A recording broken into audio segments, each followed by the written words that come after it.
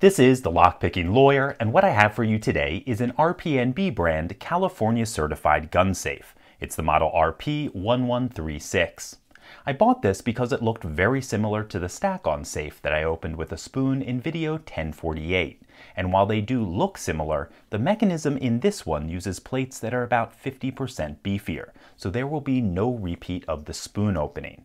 However, the designers did make another significant mistake, and it's a common one.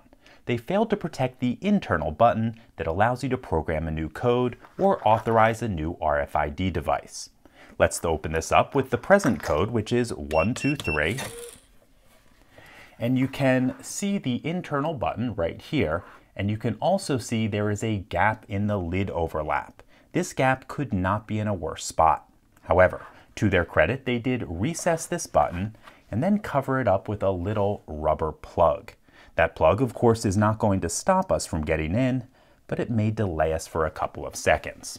So let's lock this back up and get to work.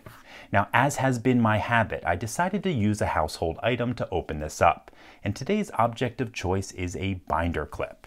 The first thing we're going to do is change the code from 123 to, let's say, 321.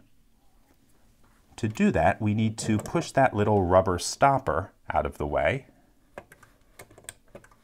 And I think I've done that. Let's push the button. And the new code should be 321.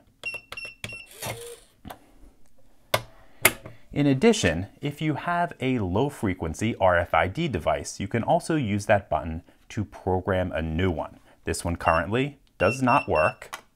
We're going to change that right now.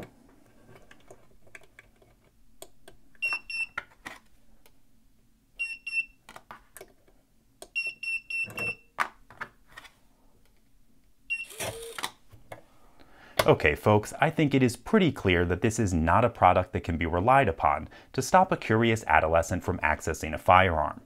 In any case, that's all I have for you today. If you do have any questions or comments about this, please put them below. If you like this video and would like to see more like it, please subscribe. And as always, have a nice day. Thank you.